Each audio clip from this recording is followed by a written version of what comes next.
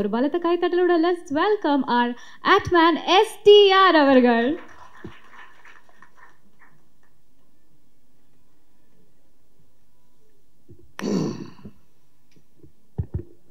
எல்லாருக்கும் வணக்கம்.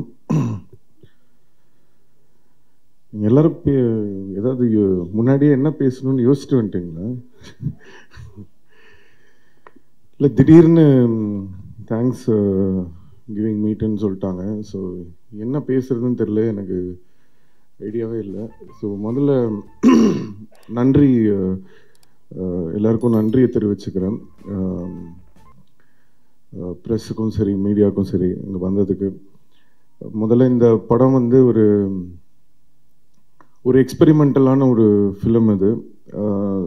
ஸோ நான் வந்து வேல்சனங்கிட்ட சொல்லிட்டு இருந்தேன், இந்த மாதிரி இது எப்படி ஒர்க் ஆகும்னு தெரியல.